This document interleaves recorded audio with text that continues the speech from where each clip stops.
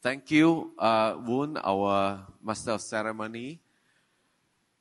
And now we are actually into the real highlight, because this morning we had a lot of speeches that were the highlight, but this is a greater highlight, I believe, because we're going to hear from the icons. In fact, whether you receive the awards or not, Datuk Reza, you are certainly an icon. We have an award recipient here. We have Datuk Reza. Certainly is one that will befit any icon. And also we have Dr. Shahir of Invest Perak, who is very knowledgeable, very much involved in all the investment activities from the early days until today, right? So the session today, this session, it is about revitalizing Perak's economy and charting the future. And with that, cultivating the ideal investment climate.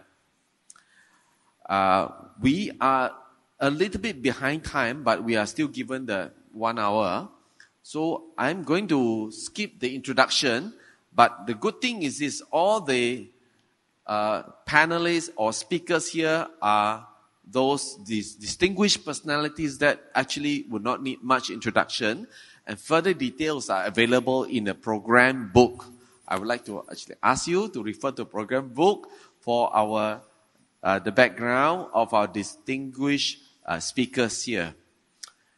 And the format is this. I would like to invite each of the speakers to share their views based on this topic for about 10 minutes each. Within the 10 minutes. After that, then we will have questions and deliberation based on the questions, and also to open the session to the floor for any further question. All right?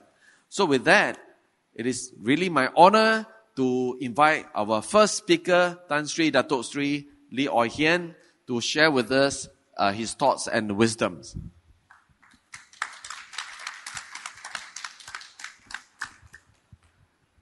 Thank you very much, Dr. Wei, Chairman.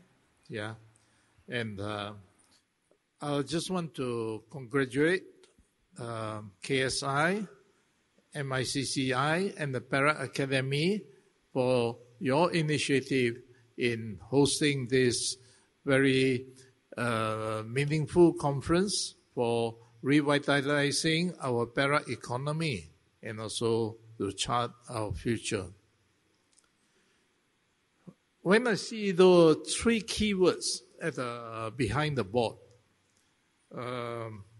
which is to recover, to reset, and resilience, I cannot help thinking about the past, how much Perak has been left behind.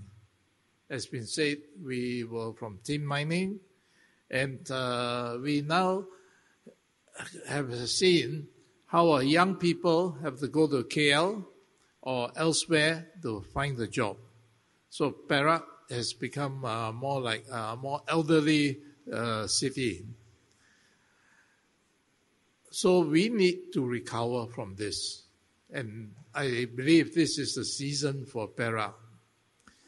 But then when you come to reset, I think we have been very encouraged that our Royal Highness, Tuanku Perak, Sultan Nasrin Shah, has been setting the stage and the culture necessary for the reset. And I think also this is also emphasized by our Yang Ahmad Mohamad Prime Minister. So yesterday, in the conference in Invest Malaysia, he re-emphasized again zero tolerance for misconduct and corruption. We have to get rid of the corruption. He talked about ill-gotten gains. Bribery has no place in this region, in this country, nation. And he talked about good governance and the safeguard for investors' protection. And I think without the right culture, I don't think we are going to recover. Right? So I think what is past is past. But I think going forward, Perak needs to have this culture, right? And when we talk about resilience, is the recovery going to be very hard for Perak? I don't think very difficult. Number one, I think the past few years already, we have already seen some recovery in Perak, right? Some resilience. Even in the town of Ipoh, where it used to be a dead town, now we're seeing it to be much more lively. People are coming here for tourism. You have got 3 flights from Singapore already. You got a very rich hinterland, in the sense of from Lumut, from Bangkok to Camerons to the Greek area, yeah, and so we are seeing some recovery in Perak, yeah, but I think the issue is how do we accelerate the recovery, and as I say, with this culture, investor coming to Perak must have confidence in the government, confidence that things are going to be done properly without bribery, okay, confidence that the state assets will be more transparent in giving away, because we have also seen in the past, many of our so-called usable state land has been privatized in a quiet manner and all those things. And these things should not happen again. Yeah. I think in terms of Perak is very well placed, as I said. We have got the Lumut port. I think it has been mentioned that we are in Tanjung Malim, which is going to be the epicenter of the motorcar industry and other related industry, and hopefully an ecosystem will be set up there, much like the ecosystem that's already in Penang for the electronics. Parit Bunta may be receiving some of the spin-off from the technology and the big IT industry there. We have also Lumut Port. Lumut is a very deep water port. In fact, one of the natural deep water port that you do not need to dredge. Yeah.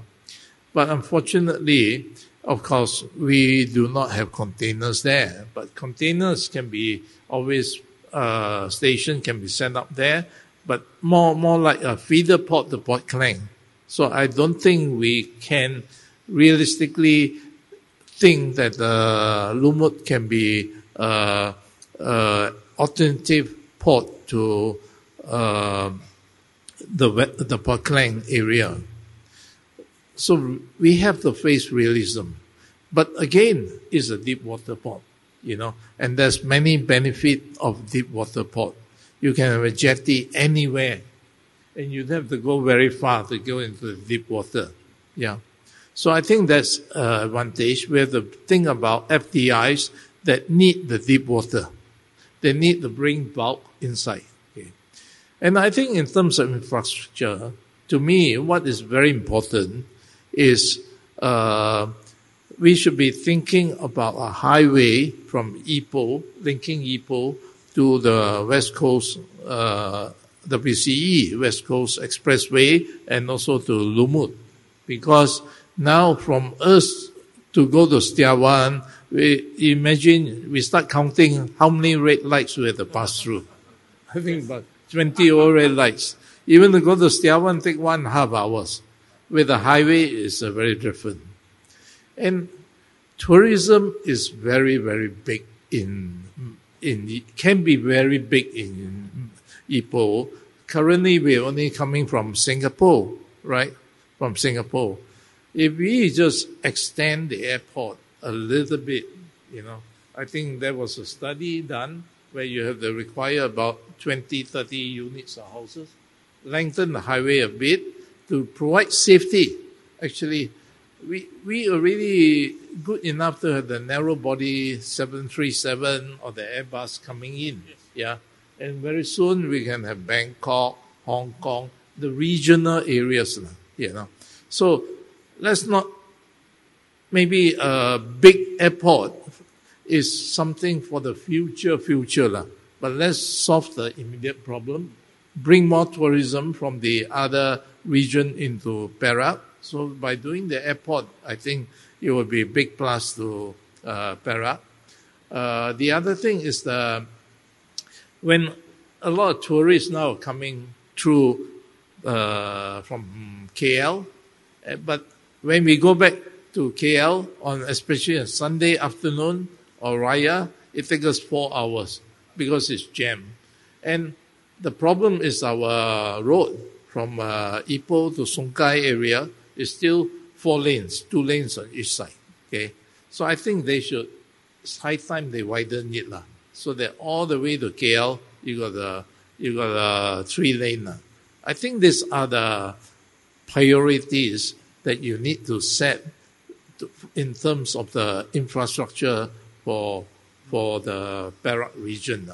Because in this current budget, I think our Prime Minister already has approved in this current budget to widen the highway in parts of Johor already, right?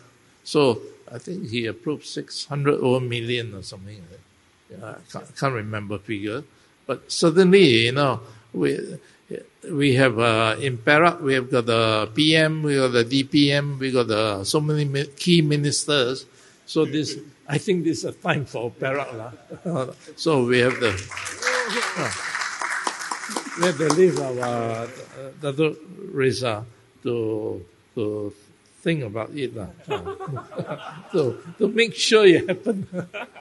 Because you are in the inner room with all the MB, all that.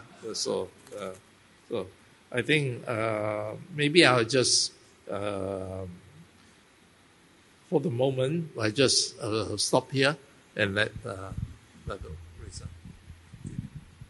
Wow, thank you so much for your the first speech, Tan Sri. Of course, for those who may not know enough about Tan Sri, he actually ran one of the biggest plantation agriculture empire in Malaysia and the whole region, KLK, right? So certainly a lot of wisdom there. And what I picked up is this, the culture of good governance, good conduct, it is essential as a foundation for any growth, any investment to take place. So along with that, then how do we reset and bring back the tourists? And because it is actually the kind of low-hanging fruits, there are a lot for Perak to offer, as I have picked up from Tan Sri. And then subsequently, really to use infrastructure as one of the impetus for the new area of investment and growth, like for example to capitalize on the Lumut deep port capability. So there are a lot more that could happen over there, and airport is one perhaps more midterm, but it could be shorter than midterm, I hope, that will bring a new level of connectivity, as pointed out by Tan Sri. And one last point that I picked up is about expanding the highways, which links within the Perak, like Ipoh to Setiawan, as well as from Ipoh down to KL to have a chance to widen that to 3 lanes and so on. Yeah. Just also one more point. I think is that once we set the ecosystem to be attractive for the investment or new entrepreneurs or new SMEs in Ipoh or in the new service sector, Ipoh have got very good natural resources in terms of humans resources. We have so many things that come up from Ipoh. Ipoh town coffee. Ipoh town coffee. You look at the biscuit shops in the whole Ipoh. the small thing, garam chicken, all those things, that has now become from a local product, has now well known throughout the whole region. Yeah. So I think we set the catalyst in within Perak. I think there will be the talents within Perak, not to speak about the resources that we have, the ecotourism and so many possibilities that are available. Perak, I think the private sector together, after being stimulated with the catalyst provided by the state, I think it will bring also many local investment also, beside the foreign investment. Yeah. Well, yes, thank you. So the last point about setting the right environment as a catalyst for entrepreneurship innovation, right? Thank you, Tan Sri. And I'd like to move on to our second very distinguished speaker, Datuk Reza, also our old and young friend. He looked young, though he's an old friend with me, those days in the MSc, right? Yes, Datuk Reza, please. Thank you, Dr. Wei. Tan Sri, I think you've set the tone very nicely for this. Okay. First of all, ladies and gentlemen, my experience of Perak per se is that things will have to be done. We have to go forward with feet firmly planted on the ground. I am from Perak. I don't speak like you because I'm not from Ipoh. I speak northern dialect because I'm from Assam Kumbang. Wajong Taiping Laida. Okay. So, anyway, these things, okay, with the infrastructure that we have had, that Tan Sri has mentioned, that we need to actually put forward, there were things that we need to actually look ahead in terms of what would be the key advantages that Perak has. Again, all this while we have been looking at why Penang, why not Perak? Why Penang, why not Perak? Kalau belah utara lah.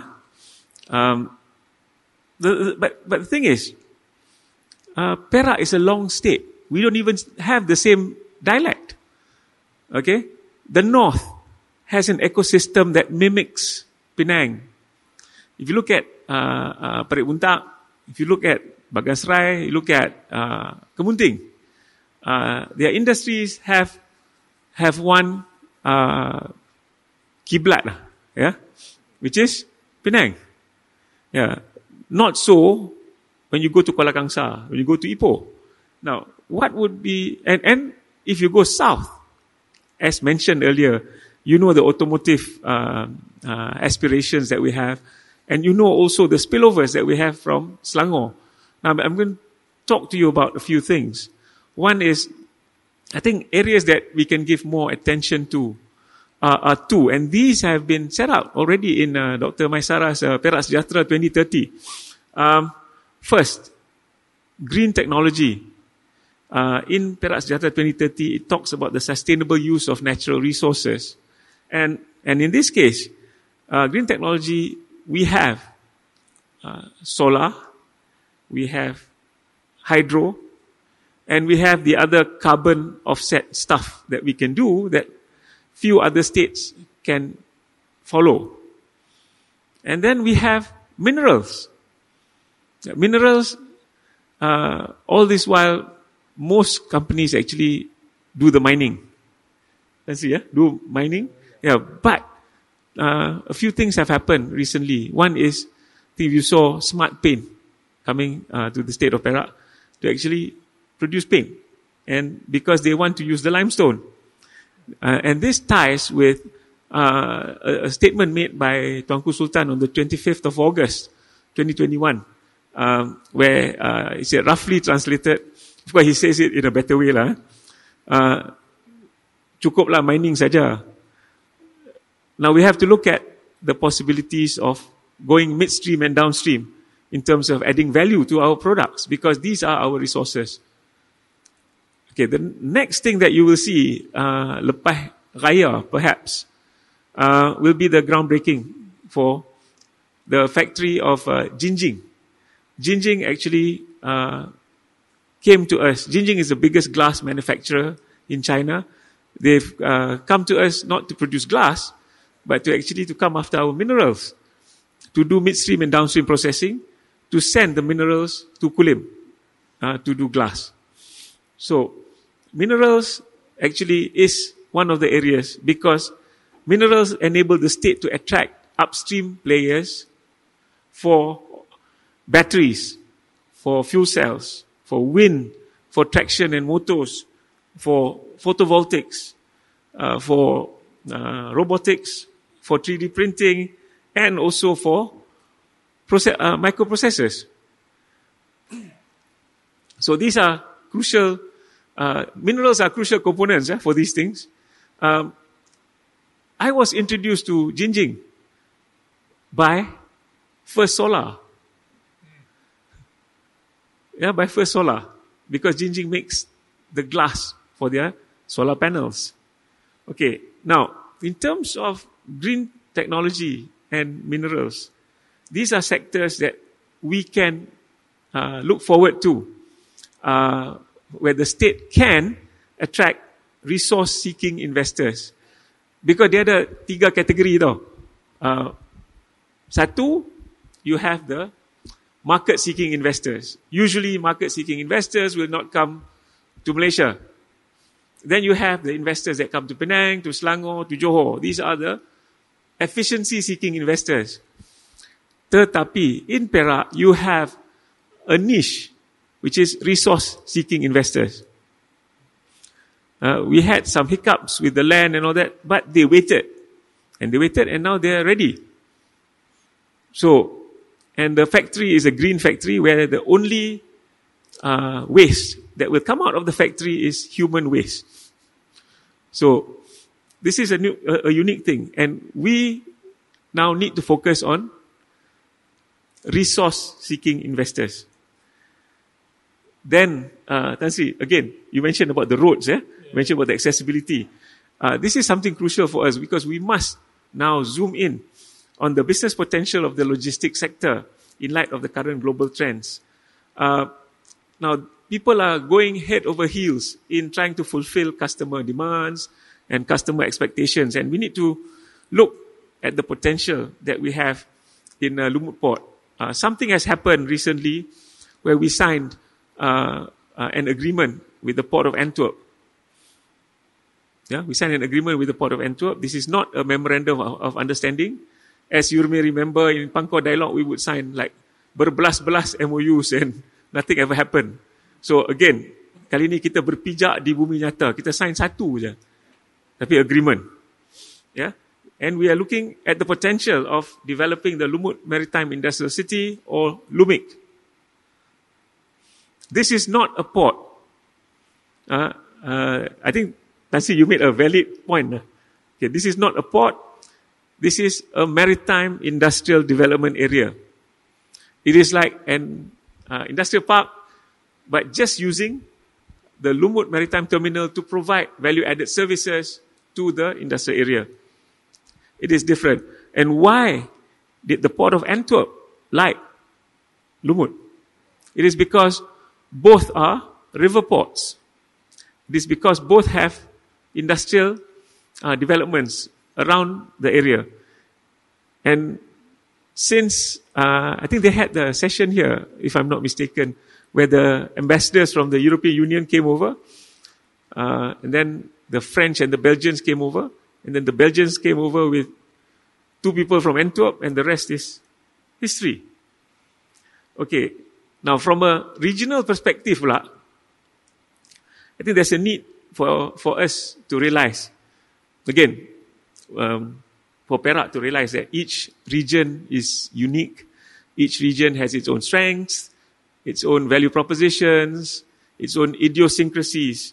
And for example, in the north of Perak can actually take advantage of the engineering-based ecosystem arising from the 50 years of industrial evolution in Penang and the industrial evolution of the south of Kedah.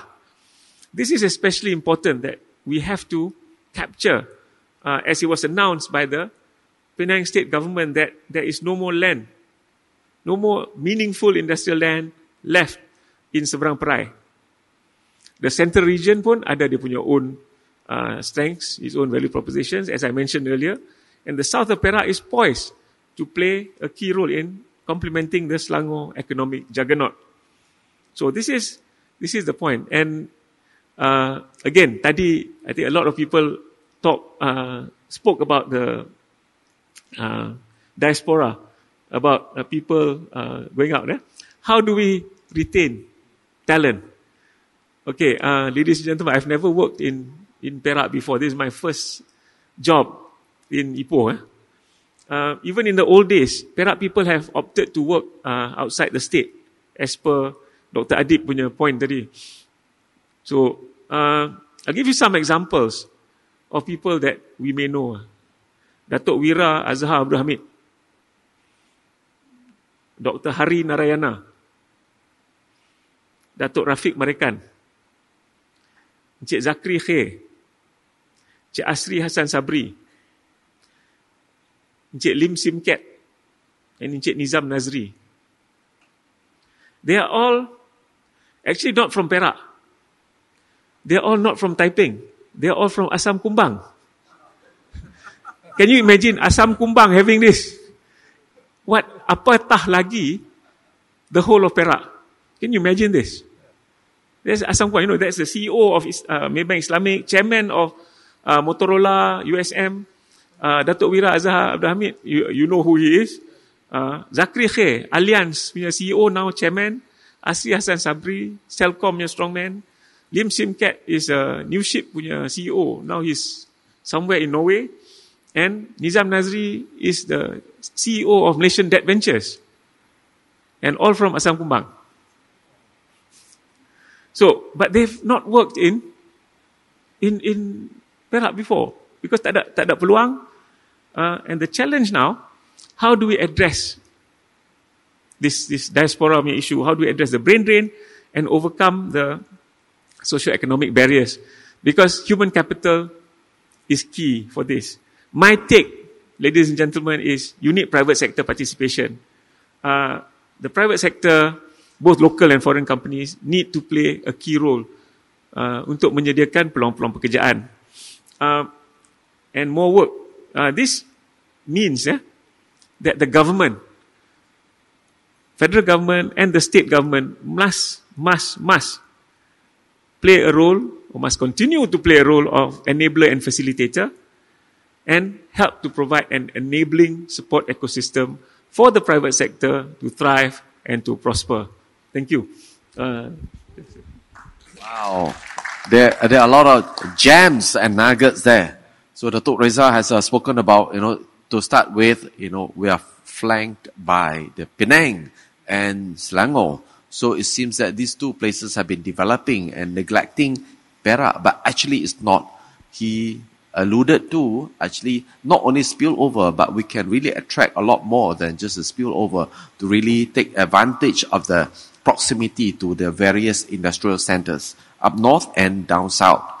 And he has given a very strong example on development of green tech, because there's a head start in hydro and solar. And also to learn about this resource-seeking investment, especially Perak has a lot of minerals. So those numerous examples has been very inspiring. So of course, from resource seeking, market seeking, efficiency seeking, this is where we need to make a choice, right? Yeah. And then the expansion in terms of Lumut Maritime Industrial area, that is certainly fascinating. We foresee a lot more coming. And the last part that he talked about, all these great personalities, leaders in various industries, they don't come from the whole Perak, but from his hometown. His village, all right? So now just imagine, we have so many villages, including a lot of the new villages. You add up the diaspora, the power is scary to say the least, right? Thank you so much for sharing this wisdom. And we shall move on to Dr. Shahir. to share with us his thought about this topic. Thank you very much, Dato' Wei. Yang berbahagia, our distinguished guest, Tan Sri Lee dan Dato' Reza. First and foremost, I would like to extend my special thankful to the organizer for inviting me to represent Invest Perak to be part of the speakers for this session this morning. And then from my personal perspective, the topic of our discussion today is very important in order for us to determine what we are going to be in the next 5 or 10 or even 20 years. So let me start by briefly explain about the history of Malaysia economic journey for the last since independence. Because the topic of our discussion is charting the future. In order for us to chart the future, we need to look back the history. So and then we have to learn from the mistake that we have before in order for us to move forward. If you looking back at history, it is proof that Malaysia has successfully transformed from a predominantly agriculture-based industry in 1960s towards industrialization in 1990s. This statement was further fortified by the fact that in 1965, our Malaysia economy was largely depend on agriculture, which amounted at 31.5% compared to manufacturing only 10.4%.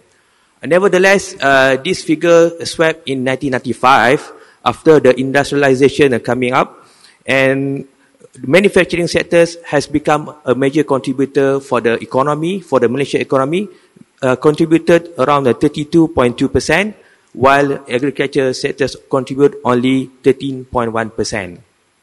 And during in the 1990s, with the injection of large amount of FDI during that time, our economy has grown substantially from the early until the mid of 1990s, with the average GDP growth for Malaysia is around 8 to 10% per year.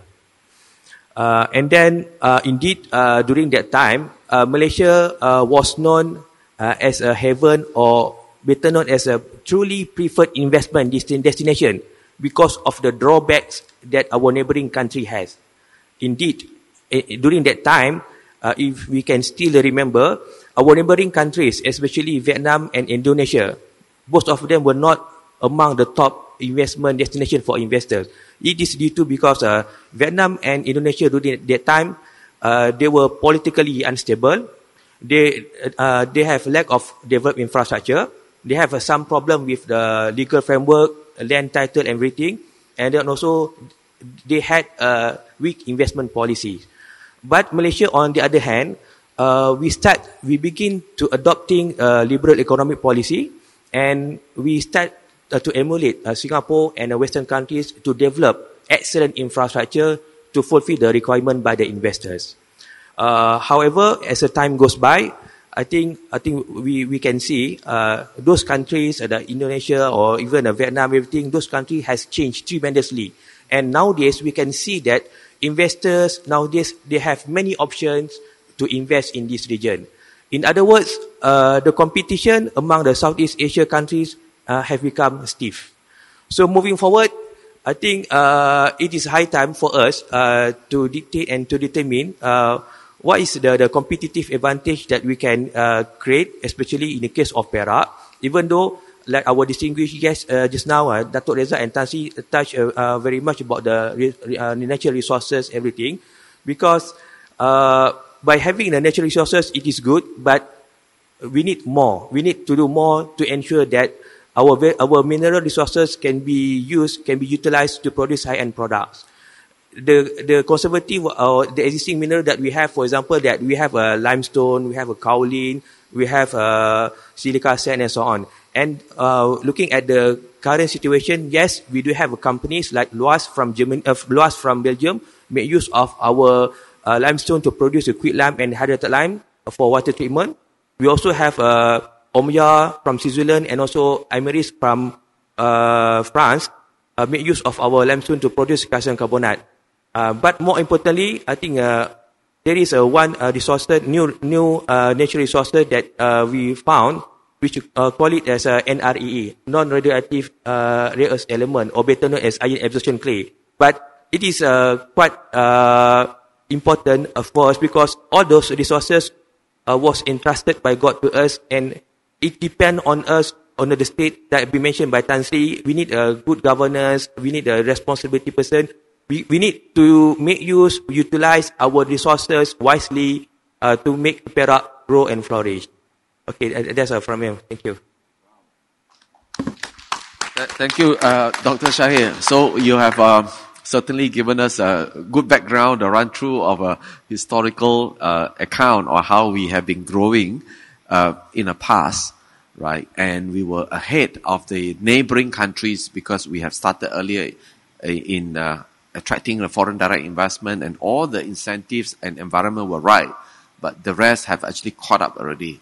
So moving forward, we would have to find new ways, and then the resource base is still one important areas because we have some natural strength there, and then but we must also make sure that we take care of some of the like you use some of the non-radioactive kind of the areas of processing and so on, right? So I think that will set us thinking about the direction, what kind of investment from local as well as foreign that should we attract into Perak, right? Well, for your information, Perak state government has endorsed Perak Industrial Plan, or better known as a Plan Perindustrian Perak P3. P3 actually is a long-term plan covering a period of for 10 years, starting from 2021 until 2030. I think it is good for us, for Invest Perak, to have this plan because it is easier for us to set up our KPI to attract investment. So, under this plan, the P3 plan, it is said that manufacturing sector will contribute at least 25% for Perak state GDP, with the current level at the 20.1%. Then to answer your question, among the main sectors that we are promoting very much is first is electrical and electronics. Secondly is automotive and mineral-based industry, halal industry, as well as digital economy and manufacturing related services. Taking E&E as an example, even though Penang has a better position to promote E&E because in that state they have a robust and matured E&E ecosystem, but the fact remains Perak also is quite strong in the E&E sectors with the presence of multinational companies. For example, we have a Finisar 2 seats from US producing an optical transceiver in Perak. We also have Murata Electronics from Japan, and the current one we have a SP Power from Singapore. So meaning that apart from the foreign MNC, we also have a existing local company that also contribute very much for the E&E sector in Perak. For example, we have Custom and Unisem undertaking testing and packaging activities. On top of E&E sectors, one of the promoted sectors in Perak is automotive. When we talk about automotive, particularly we are promoting very much on EV, on electric vehicles. Based on my personal observation, even though the EV terms has become a buzzword and everybody keep talking about EV, promoting EV, every state wanted to promote EV, but the facts remain, based on my personal perspective, EV industry in Malaysia is still at the infant stage. Meaning that, based on my information that I had, there are not many companies involved in producing EVs, manufacture EVs products in Malaysia, except one or two. For example, the companies that are already involved in EV industry is Samsung SDI Energy. They have invested 1 billion ringgit in Negeri Sembilan to produce EV battery. Other than that, yes, Volvo and Mercedes-Benz has made announcement. They wanted to assemble an EV car in Shah Alam and in Pekan respectively, but it is in the planning.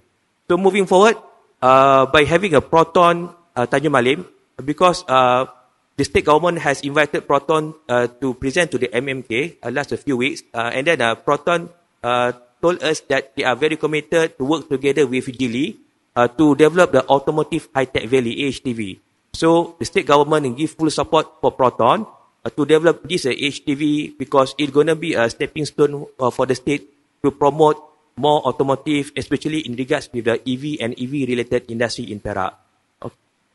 Wow, fantastic. So EE certainly will continue to be an important area. Automotive is really emerging, up and coming, and it's going to be very vibrant because of the lead by the Proton and Geely, and digital economy that you mentioned as well. All right. So thank you very much. So with that, I think we'd like to begin with some of the question. You see, the background is this. Our Perak State is very fortunate right now. We hear that we have Prime Minister, we have a Deputy Prime Minister, we have a Minister of Human Resource, we have Minister of Science and Technology, we have Minister of Housing Development. Is that all? Or one more? Foreign Minister. Right? So 6 cabinet members. That's within, from Perak. Now let's also zoom out to see in a macro picture, there is this trade war that is continuing, the West and some of the East, like particularly China. There is this inflation that's creeping around the world.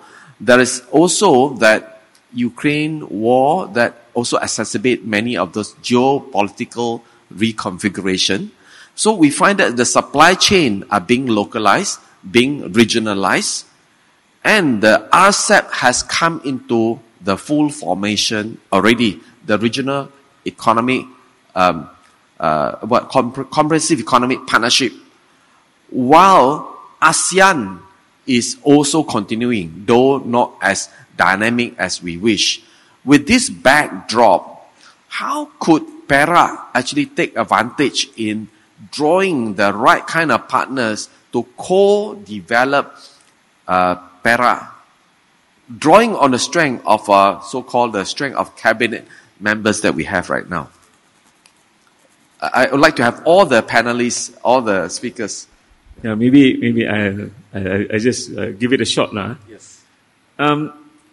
We already see because of the current geopolitical backdrop, new things have emerged. Suddenly, the European Union has taken an interest in actually not putting its eggs in one basket. Sebab tu dia pemain sini. And because of that also, we have to step up our offerings, our value propositions, because my thinking is this would be an interesting time for the state of Perak to leverage on the presence of the cabinet members to help ensure that our initiatives materialize accordingly. We have to use this opportunity, this time, by not, I have to say this, by not putting forward insane proposals. I cringe, at some of the proposals. We have to put forward real proposals. We have to put forward something for the federal government to chew on. For example, in the 11th Malaysia Plan, I think we had submitted a proposal for 4 airports. So we have more airports than Thailand.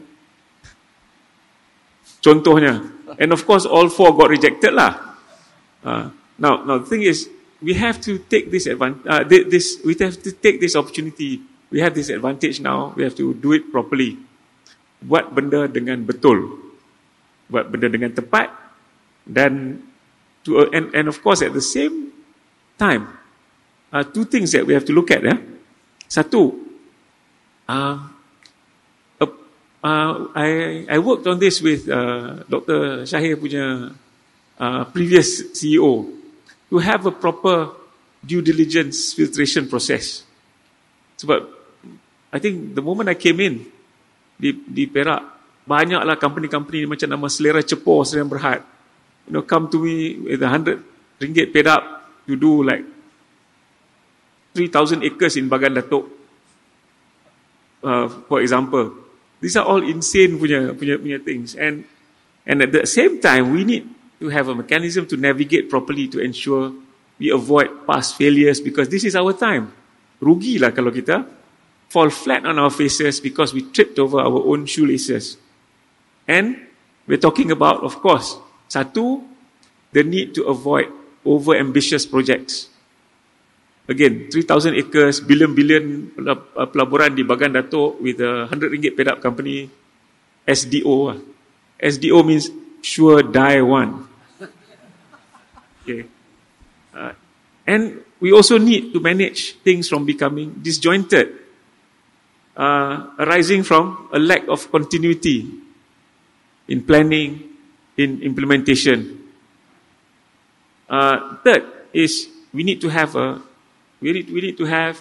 proper transparency, proper governance to ensure that opportunities that we have at this point of time are not squandered, tidak dipersia-siakan. I am worried about that. We have to really be conscious in terms of managing this. And I think one of the key 6 agenda items of Perak Sejahtera 2030 is about having the right governance. So that's it. That's my start lah. I'm sorry, it doesn't sound so positive, but these are things that we must do to take advantage of our current situation. I think, like you say, both feet grounded, so then we can really move forward, right? Yeah. Thank you, Dr. Reza. Maybe we can hear from Dr. Shahir about this. The sectors that we could actually invite to invest. Yes, I think in regards with the question on the having a prime minister, from my personal perspective, yes, by having the prime minister, the DPM, or even a state cabinet minister from Perak, it is good. It gives a full advantage for us in respect of getting more budget, more allocation, more projects to be in Perak. So the question is, what are we going to do to ensure that those budget, those allocation can be smoothly implemented in Perak? That's the point number one. And then there's the second part. We have to accept the reality that the federal government nowadays, they also have a limited sources of income, meaning that definitely the federal government will prioritize the project based on the urgent need.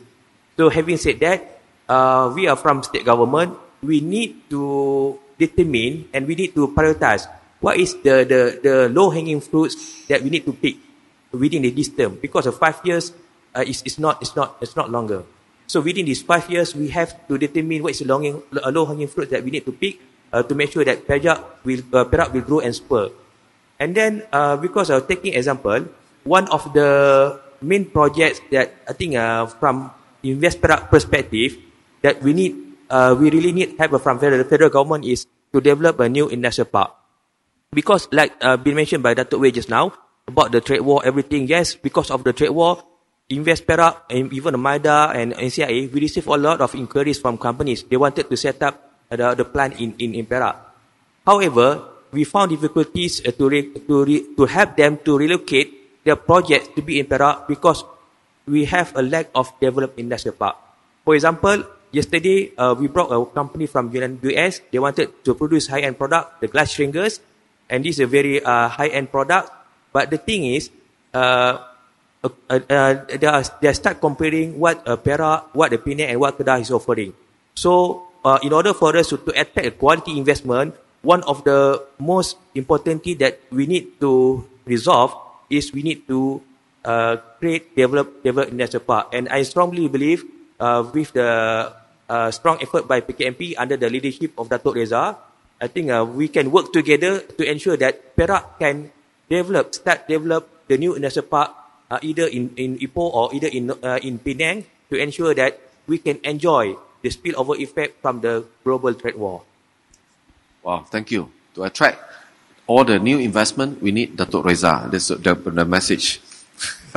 No, industrial park. As an enabler, yeah. Yes, thank you. And I'd like to invite Tan Sri to share your wisdom, at the backdrop of just geopolitical contest. I think those are very good points made by my two co-speakers. I think geopolitics is here, is here. So I think a lot of Chinese companies also want to base here, made in Malaysia, so that you can export to the other party in the world. Right? So I think this is beneficial for us. But how do we got to make things conducive for them to come now, and maybe by word of mouth, by recommendation, and all those things. Once we make them conducive to come here, Perak also has got we got to be realistic lah. Like Dr. Reza say, don't expect insane proposals to come here lah. Maybe the SMEs, the SMEs, goods that doesn't need to be located next to the port, those are the industry that we should be looking at. And natural resources, we got plenty of silica here, as you mentioned, So those resources that industries that need your resource-based industries. So they have got to move here because you got the resource and all those things. So I think there is good opportunities for this whole region, this whole ASEAN region. Singapore, I think, is just the head office be there, too expensive. Thailand's attractiveness, but here our legal system, our infrastructure, our land is also very well defined, very well defined. So I think that there's a lot of, and people trust our people here. That's why a lot of the IT industry set up their R&D here, so that we put the R&D here. You put it in China, I think tomorrow it might be copied already. So I think it's the word trust. I think is also very important. Wow, this is very powerful. Perak has one we call intangible asset that we have not been marketing so well yet. Is trust.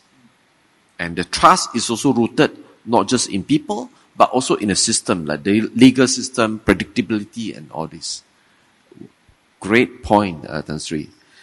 We come to the end already. I'd just like to invite all the speakers to give a concluding kind of vision moving forward, right? With all those suggestions that you have made, assuming we can execute all of them. So how do you envisage Perak in 10 years' time, by 2030? Can you describe the picture that you can see in 10 years' time, assuming all those can be executed? Could we have each one to spend 1 minute to describe the picture of 2030, please? How about Dr. Shahil? Yeah, to start. Actually, it is my hope to see that by having provided that we have a strong effort. First, we need a strong political will. We need a strong commitment from a civil servant. We need a strong support from private sectors in order for us to attract more quality investment. So, like I mentioned just now, Perak, we are moving towards to promote high quality investment.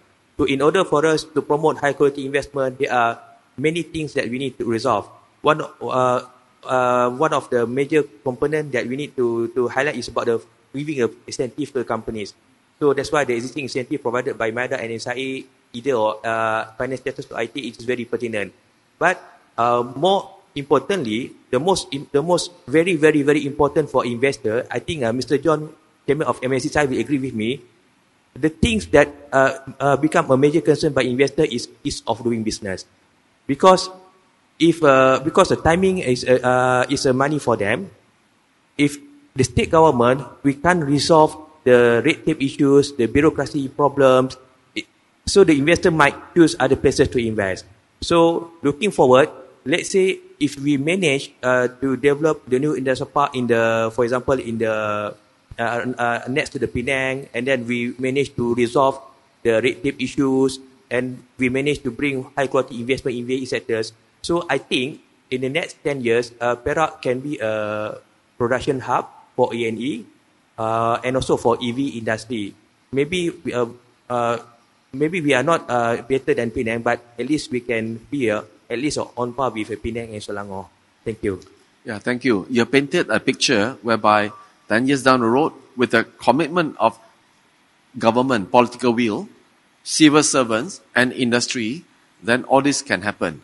So Yes. it sounds like all this commitment from all parties is a perpaduan commitment from all parties. Thank you. And I'd like to invite Dr. Reza to share with us your picture of 2030. Okay, ladies and gentlemen, sorry, I need to use Tan Sri punya point when he first mentioned about resetting the economy.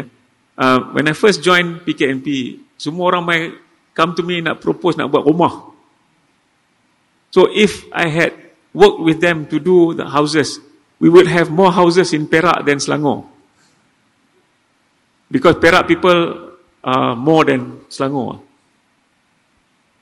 No lah, I'm kidding lah, mana ada. Okay, but that's crazy, semua nak buat rumah. Now, how do we reset the economy? It's about bringing in new investments. It's about bringing in new private sector participation. With all the things that are being planned, I foresee that Perak will be playing a key role in becoming the next engine of growth for the north of Malaysia, driven again by private sector investments, driven by the special tax and non-tax incentives, and also strong industry-academia collaboration. Also, kita lupa, I think, cakap pasal tourism. Now, a lot of people cakap pasal tourism, COVID, apa semua, but we missed out the fact that we are rolling out, I think Perak has the first 5G roll out in the northern states. Yeah. Now, what kind of tourism would it attract? This kind of thing will attract these creatures called digital nomads. Yeah, digital nomads ni dia nak internet, dia suka language and culture, dia suka climate, dia suka leisure activities yang banyak, dia suka security, safety, dia suka a community of like-minded people, dia suka short distance to the accommodation and to the amenities. Didn't I just describe Ipoh to you? Betul kan? With 5G, I think the world is our oyster in terms of digital nomads. We have started talking to NCIA, we started talking to MDEC to actually launch a path in this direction. So that's my vision lah. Wow, this is a very powerful vision that by 2030, Perak is an engine of growth.